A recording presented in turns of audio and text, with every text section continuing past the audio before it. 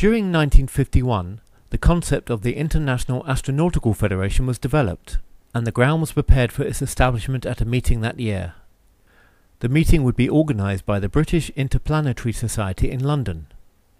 An outcome of the 1950 meetings was the setting up of a provisional committee under the chairmanship of Eugen Sanger.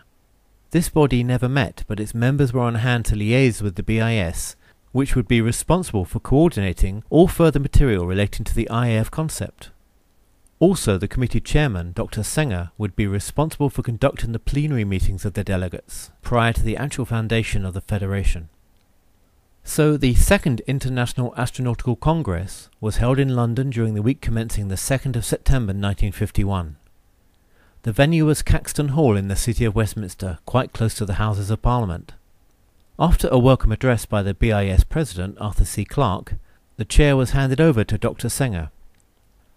Representation was broader than it had been in Paris the year before, particularly including societies from the USA, notably the American Rocket Society.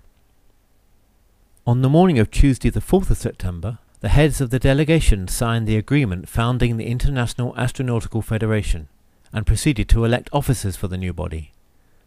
A draft constitution had been prepared by the BIS, incorporating the proposals agreed at Paris and in subsequent correspondence.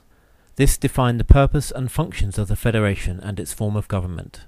It provided for a governing body made up by the delegates of its member societies, directed by a president, 2 vice presidents, and having a Swiss national as honorary secretary.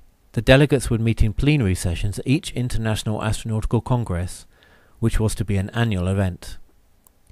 Eugen Sanger was unanimously elected as the IAF's first president, and so continued in the chair. The draft constitution was the main item of the remainder of the Tuesday sessions.